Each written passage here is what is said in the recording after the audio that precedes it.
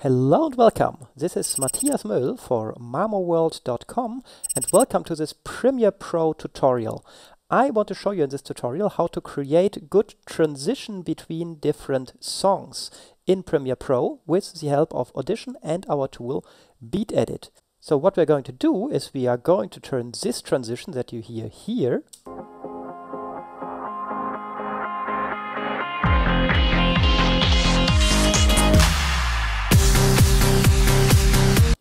into this much smoother transition that you can see here.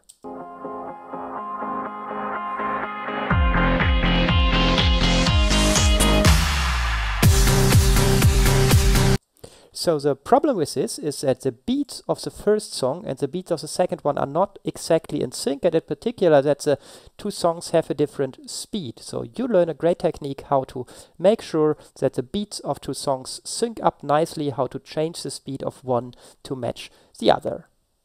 So this is a general idea, and now let's get started. So we start by starting our extension BeatEdit from the window menu. And now in BeatEdit we first load the first of the two songs. In this case it's this WAV file here. And once it's opened, BeatEdit automatically starts its beat detection. Once this is done, you can see the beats visualized here as these blue lines on the waveform. If we click anywhere here inside and click the play, you hear them also as a click sound. So this is the original music. And this is with the beats. So you can hear here that the beats are detected accurately. So what we want to do next is to click on Create Markers and make sure that Clip Markers is set as an option here.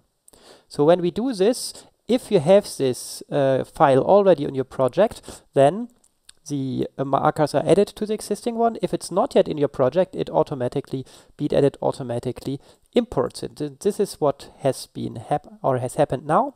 So here the WAV file has been imported into your project, and if we drag it into our sequence, you can see it has all those markers here that represent the beats. Now we want to do the same with the second audio clip, and I just skip this because I think you have seen now once how this is working. So now I have both these audio clips in my timeline and both of them with these beat markers, and thanks again to Premiere Beat for providing those songs actually to us for this tutorial. Now I want to find the points where I want to transition, where I want to cut from the one song to the other one, and to get a seamless result I actually want to cut exactly at a beat. So let's listen to a bit of this song here.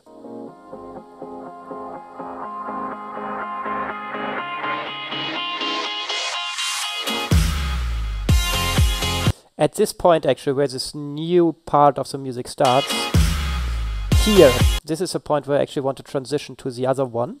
So obviously since this is exactly on a beat, we've got a marker at this position and we want to cut exactly at this marker.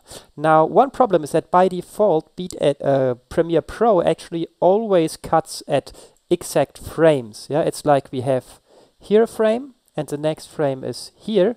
And you can see that the marker is in between those two. So I first need to explain Premiere Pro that I don't want to cut at this frame or at this frame, but really in between those two frames. And this is only possible if you right click in this part of the timeline where you have this ruler here, right click, and then you have here at the bottom the Show Audio Time Units option. And if we do this, now you can see I can move my playhead much more detailed in between the two frames. And if I have snapping here enabled and keep the shift key pressed, you can see it snaps here to the marker.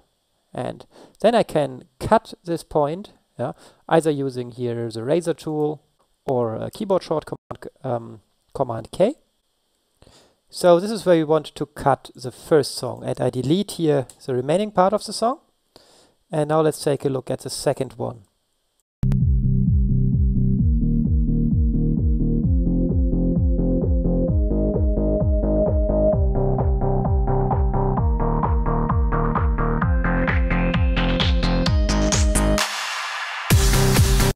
again, at this point where the music changes at this particular beat, we want to do our cut. So I keep the Shift key pressed, navigate exactly to this marker, do Command K to set a cut, and delete the first part in this case. If I now move the two together, let's play how the transition is sounding like.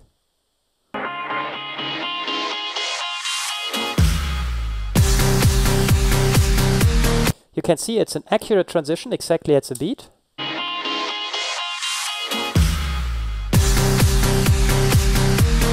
Yeah, but now let's say we want to have some fading here, like we want, let's say, over maybe 8 beats, yeah? So we have 1, 2, 3, 4, 5, 6, 7, 8 here. We want to slowly transition from the one to the other music.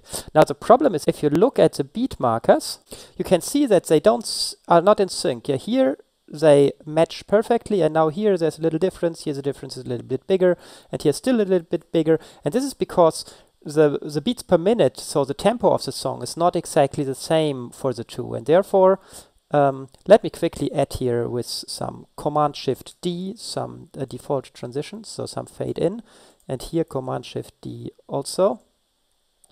You will hear that it's not really sounding well.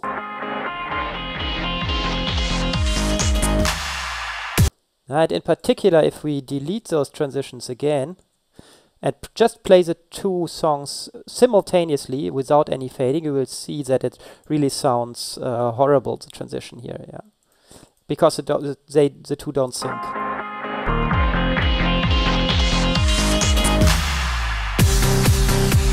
Yeah, so this is not really a nice transition, and what we want to do now is change the speed of the two, or actually of the second song, to match the one of the first.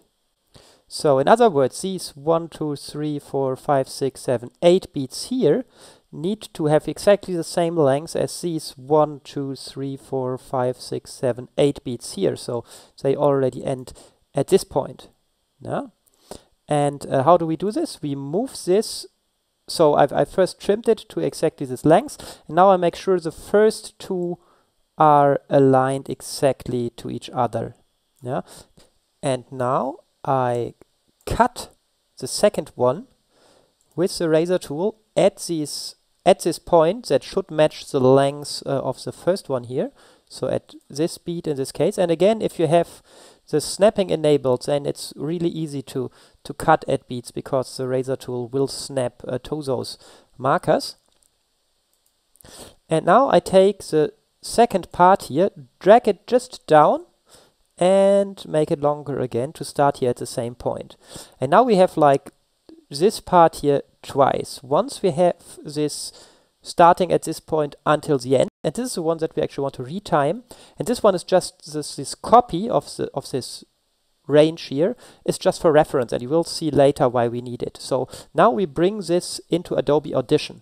You might be tempted to say, okay, to make this the same length as this, you could try to do something like using the rate stretch tool. You're just saying, okay, I bring this here like this, and now you can see those markers nicely match up. But the problem is that this rate stretch tool gives you a pitch shift. So this means when you play it slower, it will sound darker. And when you play it faster, it will sound like Mickey Mouse. And this is not what we want. We don't want this kind of pitch shift. So we don't do it this way. Edit, undo, and do it in Audition instead. We make sure our sequence is selected, go to Edit, Edit in Audition, Sequence, and just click OK. Now this entire timeline is exported to Audition, and new files are actually rendered for those different parts of the audio files that we have here. Now we are in Audition, and you can see here we've got our 3 clips. And first we want to bring down this lower clip to the length of this one. The reason why we are not immediately working with this one is because this one we cannot really make longer. It's just 1 second handles added by Premiere Pro, but you cannot make it longer like this. So this simply does not contain the entire song anymore. So let me undo this. Now this is back to its original length, and instead we take this one, which has the entire length until the end of the song. And then depending on where you hover here at the end of the song, you get different tools, and you want this tool here with the red brackets, because this one is the one that allows you to trim the length. We zoom in again and make sure it has exactly the same length as this one. Yeah. Now we want to change the speed of this, namely such that it doesn't end here, but actually end here. To change the speed, you need to first enable this symbol here, the toggle global clip stretching. And this stretching is this magic speed change that does not involve a pitch change. Once you have enabled this, you can see here are additional white triangles. Yeah? You can see now they are not here, now they are here. These are these triangles, and if you grab those triangles, you see this symbol which allows to do the speed change. So I click when I see this symbol and just drag it out. And if you can see it snaps here to this new length and says, okay, I need to stretch it by 107%. And so now we've got the correct speed, but we do not just want to have this length, we want to have this full song. So what we now do is we disable this stretching tool again, such that we don't use it accidentally, and zoom out and grab now the end of this clip again with this tool. Yeah? And we drag it out until the end. And now we have the speed changed variant of this music. And what I now make sure is that I have this song selected because I want to export this particular clip now. Yeah, and I go to File, Export, Multitrack Mixdown, Selected Clips, which will just export exactly this one clip that we have selected, which is the one with the new speed. So now we can enter here a new file name for the new audio file, and it is exported. Now we can go back to Premiere Pro and right-click in the project panel to import the new file. I drag it into my project. So now let's mute the old version of the second song and just hear how this new one. So let's mute everything except for the new for now. This is how it sounds, and this is how it sounds together with the old song, with the first song.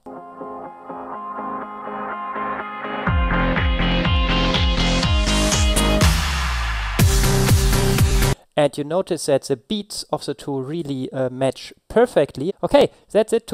Now we can actually delete the old version, and to create an even nicer transition, we can add some crossfade effect and also add this to this clip.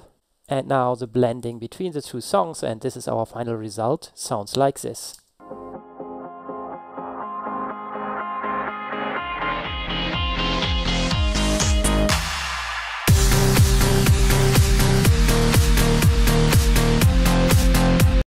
Okay, so this is how beat matching works in Premiere Pro. So making sure that the beats of one song match to the beats of another song, such that we can nicely blend between those songs.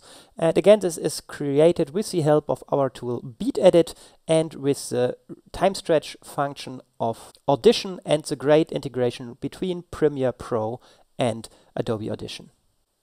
Okay, again, this is Matthias for mamoworld.com. I hope you enjoyed this tutorial, and we've got lots of more tips for Premiere Pro and also After Effects on mamoworld.com. So I'm looking forward to see you in the next tutorial.